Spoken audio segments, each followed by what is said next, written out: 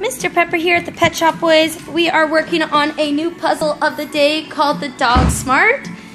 I've hidden 2 treats underneath one of these bones, and Pepper's going to use his poodle nose to discover which one it's hidden under.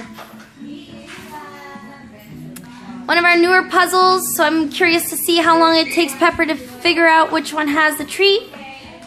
But I know you're pretty good at it. Oh, you found one already, Pepper. It's right there. Good boy. Can you find the second one?